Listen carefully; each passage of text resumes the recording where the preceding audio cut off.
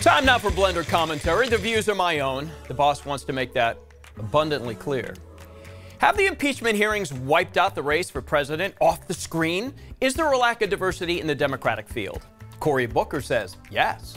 The Democratic National Committee says no. They say it's the most diverse field in history.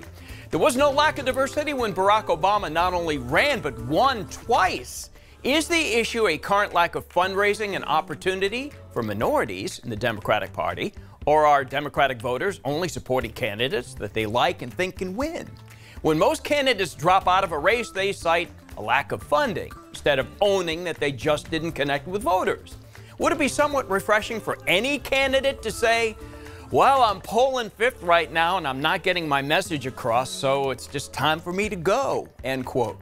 The Democrats have a debate coming up December 19th, and the 6 candidates are not of color. Kamala Harris did qualify for the debate, but chose to drop out. In the case of Tom Steyer and Mike Bloomberg, both of whom are billionaires, they're about to drop millions of their own dough into probably unsuccessful campaigns. If they want to blow a bunch of cash just to get on TV ads, that's their business.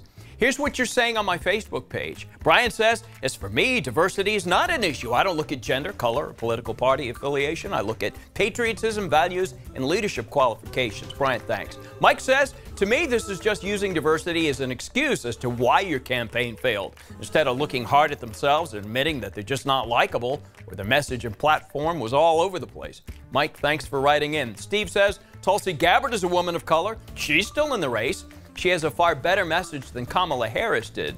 May or may not be true on that one, but Tulsi Gabbard did not qualify for the debate coming up in mid-December. So, what do you think? Leave me a comment on my Facebook page, Walt Gray News.